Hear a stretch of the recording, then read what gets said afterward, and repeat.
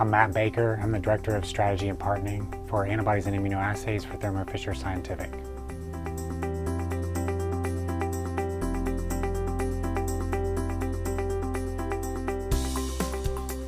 At Thermo Fisher, and I think we'll maybe get into this, we're trying to not only tackle reproducibility, but also that specificity question at the same time.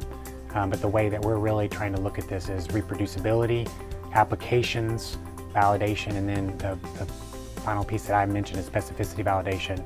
So I think the community has definitely identified that there's a need and a want as more and more of the biology is understood to have more consistent, better performing, more thoroughly validated specificity confirmed antibodies.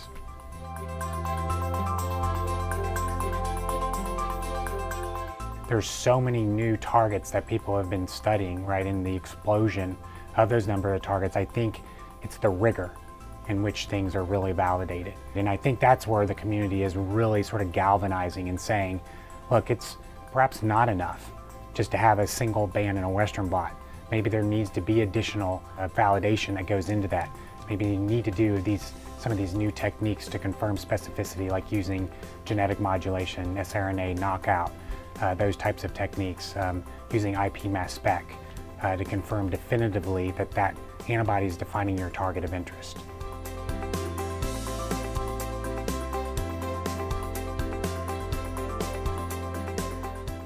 At Thermo Fisher, we're really focusing a lot on transparency as being a real key for us. And I think we've come out with again, talking to the researchers, with a very firm conclusion that they do want to see that additional data, but they also just want to see that transparency. They want to see exactly how the antibody works and perhaps how it did not work. I mean, it's going to take the research community, it's going to take publishers, funders, everybody, because we have to know what are the best practices. We have to be able to mobilize our resources and really move towards that goal. And we are also taking genetic approaches, which I alluded to earlier. We're doing a lot of siRNA. We've got the benefit in our organization that we have whole siRNA libraries. We're also doing knockout. So we've also got the benefit that we have some colleagues that are very, very skilled creating knockout lines. We're also doing orthogonal methods that are, again, also referred to in the IWGAV paper. And then we're doing things like independent antibodies. So where there's not a direct genetic perhaps approach or orthogonal approach you can take, looking at independent antibodies to simply build statistical evidence.